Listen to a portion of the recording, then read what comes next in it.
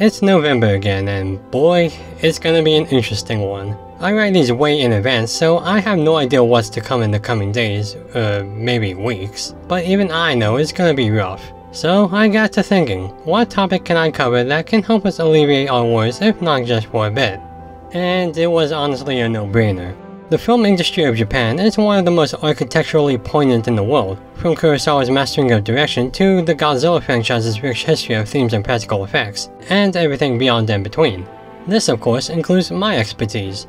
Anime films nowadays seem to have a nice rhythm and grasp of what makes them strong, being the writing of thematic prose, animation to a fine degree, and the challenge of balancing modernism with traditionalism in filmmaking techniques. This could be seen with the studios involved, the staffs with hundreds of years worth of shared experience, and the ever-changing flow in how society, storytelling, and animation in general move forward. But I want to dig deeper than just looking over the past 20 years or so of anime films. I want to show and share how the course of this art began and evolved. So that's what we're gonna do. For this month, I'll be taking a look at 30 movies, from where it started to where we are. Approximately. That's nearly 80 years worth of film history to look at.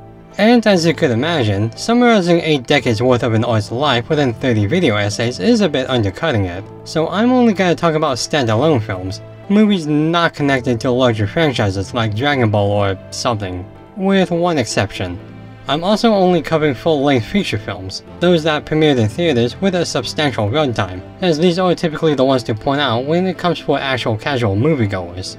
And lastly, I'm only going to be talking about movies that came out before 2019. Not that movies like Suzume or The Boy and the Heron aren't worth talking about, but I think I need a little more time to stew on them.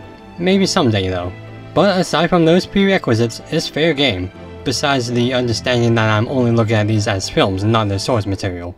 We have a heavy month to get through, whether if it's in the series or outside of it, but regardless, get settled as it's going to be a fascinating time no matter what. Who knows, maybe my possibly bad opinions would actually be the worst thing that happens.